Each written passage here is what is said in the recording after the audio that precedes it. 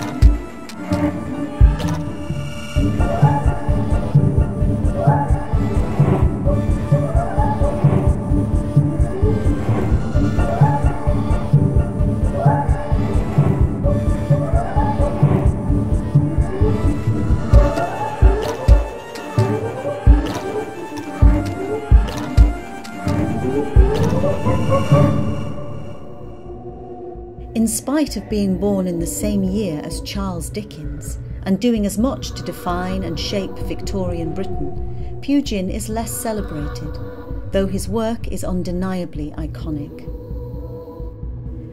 This extraordinary man was arguably the greatest British architect, designer and artist of the 19th century, pioneering the Gothic revival style, which can be seen in places from the Houses of Parliament to Alton Towers. He achieved during his lifetime a body of work which was both exceptional and prolific. However, Pugin's most notable work lies in Staffordshire, giving it the name Pugin-land, where, with the patronage of the Earl of Shrewsbury, who identified with Pugin's moral stance on architecture, he designed what he called "My consolation in all afflictions," St Giles in Cheadle, known as Pugin's gem. This, the Bicentenary of Pugin's birth, sees the opening of the Pugin Centre in Cheadle, and through a 12-month programme of activities and this animation, we celebrate his work.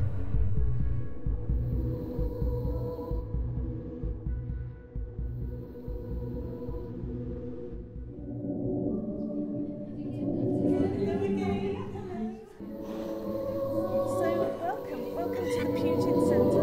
That's my second